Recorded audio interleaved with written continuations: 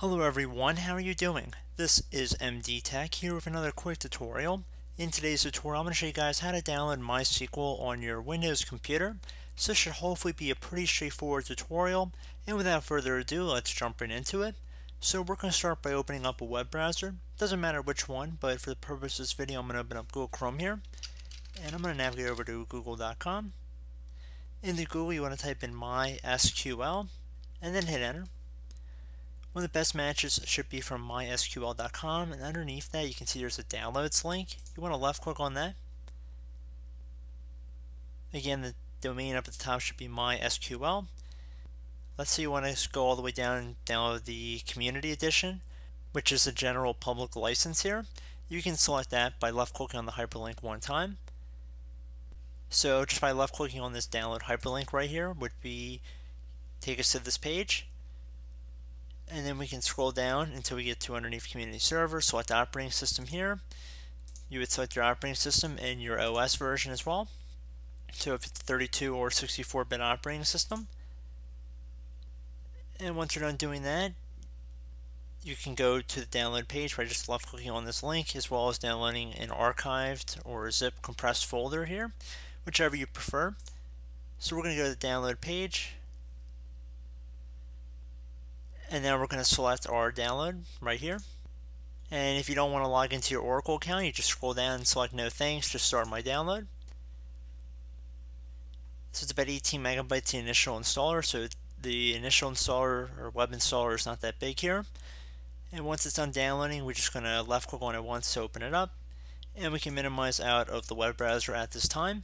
If you receive a security notification, do you want to allow this file to run? Left click on run. If you receive a user account control window that follows, left click on yes to continue.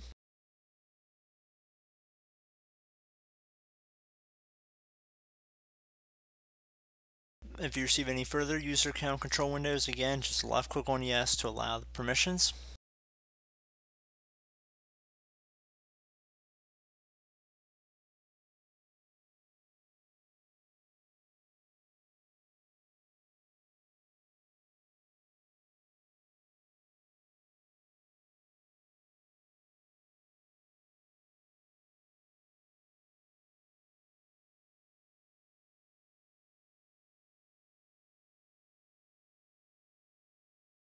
So now at this point you want to accept the license terms by clicking inside this box and then left clicking on next. And now you want to select the setup type that you can use. So if you want to do developer default, you can select that, as well as selecting other options as well. Again, you can read through and probably you already know what you're looking for at this point. So we're just going to select next just to kind of continue on with a demonstration example here.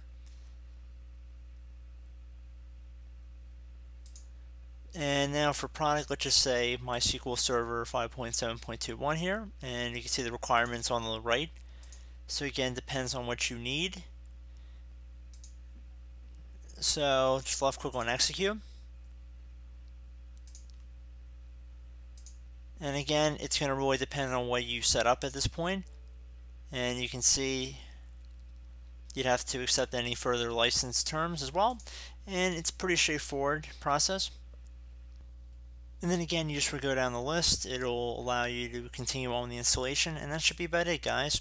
So pretty straightforward tutorial. I do hope I was able to help you guys out. And as always, thank you for watching, and I look forward to catching you all in the next tutorial. Goodbye.